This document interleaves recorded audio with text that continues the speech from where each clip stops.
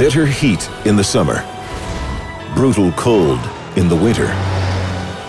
Violent weather patterns occurring across the globe with more frequency and greater destructive capability than ever before. When we look at all these storm cells happening around the globe, it seems that the power and focus of these storms is almost being engineered. We can look at the paths of hurricanes and see that they're not random anymore. What if there's a more sinister explanation? Something man-made? Some say there's a top-secret government device that can destroy our world. Capable of causing earthquakes, hurricanes, tsunamis. Conspiracy theorists say it can even be used to control your mind. Has the US government created the ultimate weapon of war? Something more devastating than a nuclear bomb? In 1983, I did radiotomography with 30 watts, looking for oil in the ground. I found 26 oil wells over a 9-state area, and 100% of the time was accurate with just 30 watts of power beaming straight into solid rock. HAARP uses 1 billion watts beamed straight into the ionosphere for experiments. Picture these strings on the piano as layers of the earth. Each one has its own frequency. What we used to do is beam radio waves into the ground, and it would vibrate any strings that were present in the ground. We might get a sound back like, and we'd say, that's natural gas. We might get a sound back like, and we'd say, that's crude oil. We were able to identify each frequency. We accomplished this with just 30 watts of radio power. If you do this with 2 billion watts, the vibrations are so violent that the entire piano would shake. In fact, the whole house would shake. In fact, the vibrations could be so severe underground that could even cause an earthquake.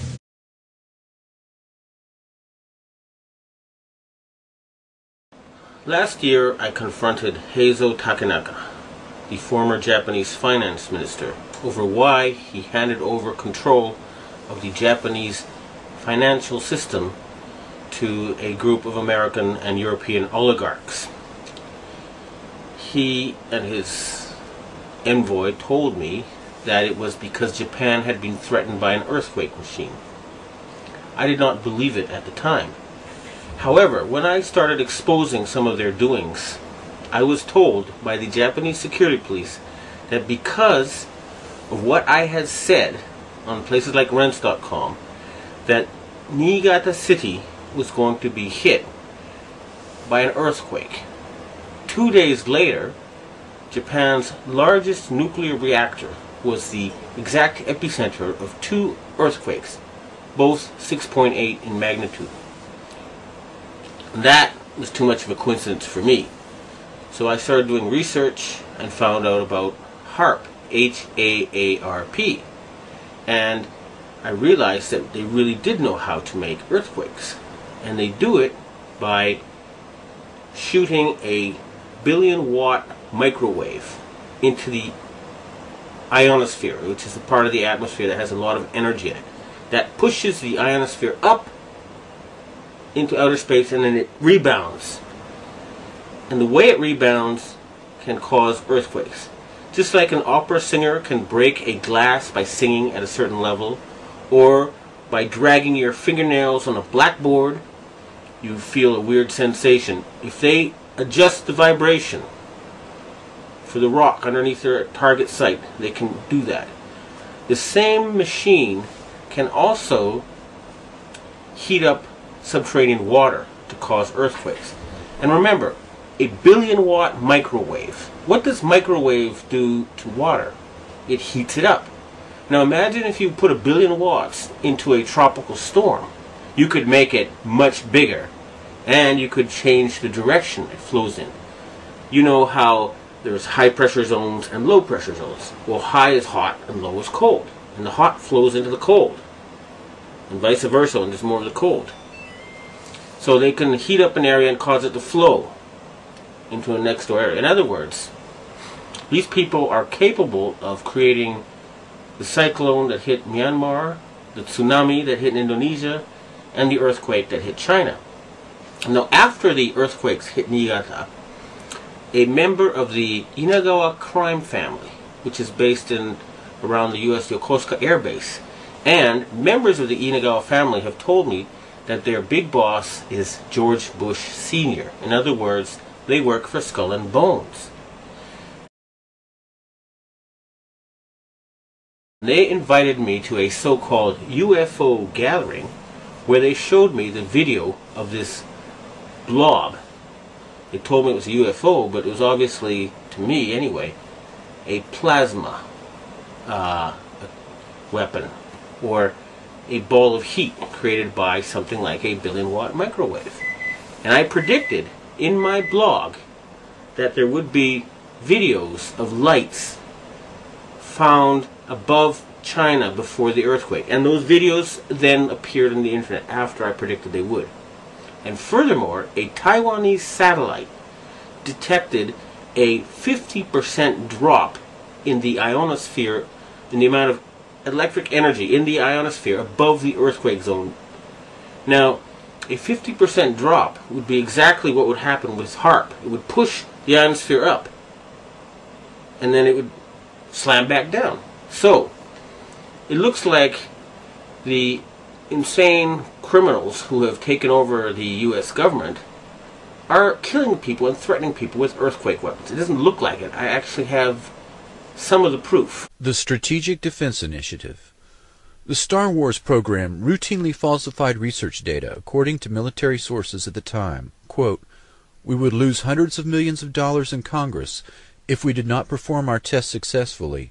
We put a beacon with a certain frequency on the target vehicle. On the interceptor we had a receiver. The hit looked beautiful, so Congress did not ask questions." The very idea of Star Wars, an umbrella that would shield America from Soviet nuclear warheads, was itself a massive deception. No knowledgeable scientist thought for a minute such a shield was feasible, yet the Pentagon proceeded with this fraud and faked other tests in 1990 and 1991 after the Soviet threat had disappeared. Edward Teller was charged with falsifying test data on Super Excalibur, a nuclear-powered X-ray laser built by Lawrence Livermore Laboratory. The project was canceled in 1992. All the talk about death rays and charged particle beams was little more than an elaborate smokescreen designed to hide the fact that the U.S. was developing a directed energy weapon that uses a high-power microwave pulse. Livermore Labs has been a central participant in SDI since 1982, when Edward Teller, the lab's founder, suggested SDI to Reagan. The father of the H-bomb received 40,000 shares of a laser research company that later defrauded its investors. Dr. Teller tried to sell Alaska on Project Plowshare, the use of 6 thermonuclear weapons to excavate a harbor at Cape Thompson, Alaska. In 1987, Teller returned to Alaska to propose the installation of a laser-like weapon system on the north slope of Alaska. The weapon system Teller was trying to sell was classified and not openly discussed, but the presentations indicated this Star Wars weapon was in fact HAARP. In 1995, Congress killed funding for Star Wars, but HAARP continues as the ultimate SDI radio frequency radiation weapon. The Reagan administration intensified the push into electromagnetic weapons development under Project Sleeping Beauty. A scientist working for the Army's Ballistic Defense Command complained to the House Government Operations Committee that as much as half of the entire SDI budget had disappeared into classified projects. Suddenly there was a threat to this world from some other species, from another planet, outside in the universe. We'd forget all the little local differences that we have between our countries. Perhaps we need some outside universal threat to make us recognize this common bound. I occasionally think how quickly our differences worldwide would vanish if we were facing an alien threat. High Frequency Active Auroral Research Project, HAARP. 30 miles from Fairbanks, Alaska, is the real focus of anti-missile defense that SDI was purported to be, and much more. The public patent was titled A Method and Apparatus for Altering a Region of the Earth's Atmosphere, Ionosphere, and Magnetosphere. Dr. Bernard Eastland, a physicist who holds a patent for the fusion torch, and also holds a dozen others related to HAARP that were eventually purchased by E-Systems and Raytheon. Patent number 4686605 claims the following uses: cause total disruption of all forms of communications over a very large portion of the Earth, missile or aircraft destruction, deflection, or confusion, weather modification, by altering solar absorption, also altering composition of the atmosphere. This patent was classified by the Navy under National Security Order in 1987, but other public patents exist for purposes of power beaming systems, artificial ionospheric mirror composed of a plasma layer, creation of artificial ionizing clouds above the Earth, defense system for discriminating between objects in space, nuclear-sized explosions without radiation. HAARP is described as a research instrument for studying the ionosphere, an ionospheric heater, or IRI, of which many exist, but HAARP is special. The ability to focus energy and the unprecedented amount in gigawatts, billions of watts, makes it literally millions of times more effective at heating the region about 120 miles above the Earth's surface. The atmosphere has most of its density below 30 miles altitude. The ionosphere is the very thin layer above that absorbs dangerous ultraviolet radiation and makes life possible on Earth. There is very little mixing normally between the two layers, but disturbances in the ionosphere translate to changes in weather, such as normally occurring sunspots and the solar wind. The main idea behind HAARP is the ability to direct electrons along the naturally occurring magnetic field lines of the Earth and accelerate them to near the speed of light to form a protective shell of highly excited particles that not only block communications worldwide, but destroy missiles in their trajectory as they descend from space. The effects can be localized by punching a hole through the ionosphere to superheat an area 30 kilometers in diameter into a plasma shield. Any missile or aircraft would be destroyed that tried to fly through the plasma, which is the fourth state of matter.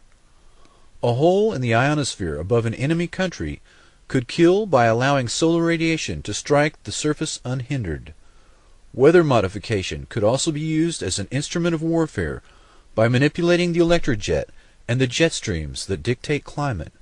The publicly stated aim is C3, Command, Communication, and Control. The margin of victory in war is to block or intercept enemy communications and to secure your own. The signals in the ELF extremely low frequency range can be generated by HAARP and heard anywhere in the world, and are used for Earth-penetrating tomography, basically finding enemy submarines and underground bases. Dr. Richard Williams says the high-energy experiments will generate the equivalent of the output of 10 to 100 large power-generating stations, and that, quote, tests of these kinds could cause irreversible damage. According to Dr. Elizabeth Rauscher, quote, the ionosphere is prone to catalytic reactions, so if a small part is changed, a major change in the ionosphere can happen. HAARP documents admit that 1,000-fold greater amounts of energy can be released in the ionosphere than injected. Stanford University experiments beaming radio waves into the magnetosphere detected the signals halfway around the world.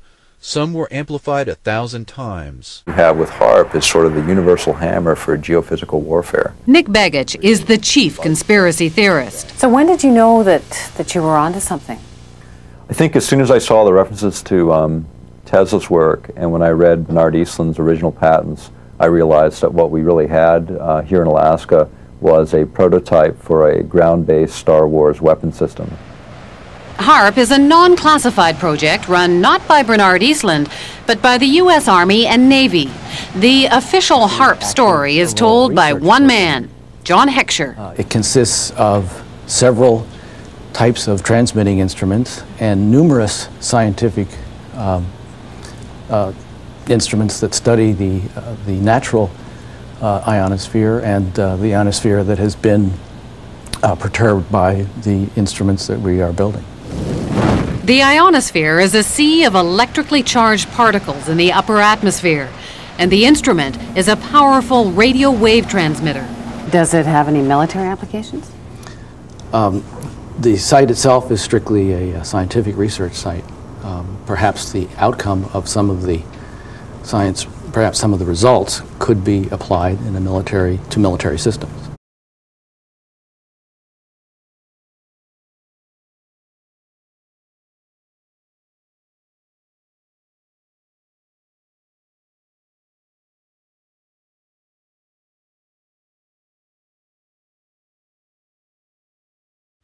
Alright, y'all. Now in this HAARP video, I would say HAARP is kind of like one of those old conspiracies. It's one of those things that you first heard about when you first started looking up these kind of videos, because there's a bunch of information out on HAARP now that you could pretty much find with, just a simple search of HAARP and add in like weather control, and you'll find a bunch of different things to, just get your knowledge up on what HAARP actually is, rather the government uses it as a weapon, or, rather they use it to control the weather, manipulate the weather, create storms, create hurricanes, to fit whatever they have planned, whatever agenda they want to be served by, creating storms, creating hurricanes, and, just basically messing with the atmosphere in a whole, in a sense, playing God. Because I guess at the end of the day, that's all it is. It's just them attempting to, control everything and play God. Rather or not you want to believe this stuff is actually happening, if you want to believe in the fact that humans do have the power to control the weather and manipulate the weather, then, I don't know, I guess it's up to you, if you think, we have the tech or not to do so, but we definitely do. That's why I felt like this video was just, I guess, kind of important to bring back around, because a lot of people aren't really thinking about it, but we are noticing things are, just different about how the weather is today. And myself, I catch myself, noticing things and saying things to other people without really even like, even with the way that I think, I'll say certain things sometimes and still not catch the fact that the reason I'm saying that is because it's not normal anymore. And I'm speaking on the weather. It just doesn't feel natural anymore. Storms don't look nor feel the same. They don't sound the same. Like thunderstorms used to be more authentic when I grew up, when I was growing up. Like it used to really lightning. It used to really thunder. Like the thunder used to be really loud booms. The lightning used to be really bright and consistent. The rain was, it was different. I don't know. I guess back then it was like real thunderstorms, like Mother Nature really pouring the earth. These days it feels more artificial. It feels like some storms are pumped into the atmosphere. The thunder doesn't sound the same all the time. It just doesn't feel natural. It doesn't feel like this came from Mother Nature, is what I'm trying to say. It's hard to just pick out what's different. You just have to feel it. Even the sun looks different. Because we're basically, they're basically poking all kind of holes in the atmosphere. Heating up the atmosphere constantly with basically, it's not heat from the sun. It's artificial heat in a sense. So you can only imagine what they're actually doing to the natural flow, the natural weather patterns of, what we live on, of basically Mother Nature. They're just messing up the natural pattern of Mother Nature. So that's why things don't seem, to me, I'm just saying, this is my opinion. And of course, I want y'all to let me know how y'all feel about the weather where you stay. Do the clouds look real? Does the sun look more white than orange, reddish? Like, how does things look to you? Does the heat feel more dry? You know, which I guess, you know, you could always add that to being just living in humid places, because I do live in the state of Georgia, and it's very humid here. So, you know, I guess that's kind of always been the same. But my big points about the weather is thunderstorms and the sun. And I guess in a sense the heat does play a factor, because the way that the sun feels on your skin now, it more burns your skin. You know, like it's different from being in the sun all day and like you catching sunburn on the beach or at the pool or some shit like that. You know, which obviously most really melanated people don't catch sunburns, but I'm just saying the sun is different now. The way it touches your skin, it's different. It's not like, it's just not how it used to be. Again, it's one of those things that I can't just pick out what exactly makes it different, but you just have to feel it. And I'll give y'all a little quick story. I had a friend I was with in a car one time, and this person, they didn't know anything about, I'm not going to say they didn't know anything, they just didn't care to look up conspiracies and wonder why the earth is the way it is or why the sun is the way it is. But one day we were in a car and they just happened to say that the sun, you know, this was them noticing that the sun looked, you know, it looked white, and it felt like it was burning their skin. And they didn't say it because they were hot. Mind you, it was probably like 5-6 o'clock in the evening, so it wasn't that hot outside. But they noticed something about the sun that, you know, only someone who actually pays attention to this kind of stuff would have noticed and brought up to someone else, because they're actually paying attention to it.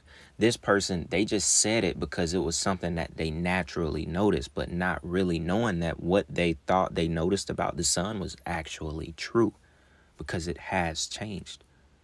But they weren't thinking about it in that way. They were just saying something. So it goes to show you that people who don't even be on this kind of stuff we be on, they're noticing it too, but they're just not tying it to what we're tying it to. And so it could go two different ways. It could go back to weather manipulation being behind the changes, or it could just go down to the fact that, you know, this is a natural cycle, and this earth and this, you know, this cycle that we're going through as humans, this civilization that we're living through, maybe this is just a time where everything, you know, comes back around to the end, basically. And this is the transition that, you know, the earth goes through.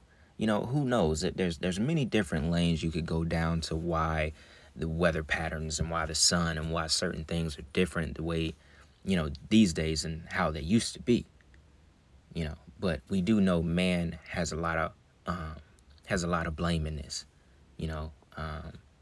So we can definitely, you know, basically we can say HAARP is a good portion of the blame. You know what I'm saying? So amongst other things, you know. So I don't want to drag this on too long, you know, because we could actually definitely make this a part 2 as well.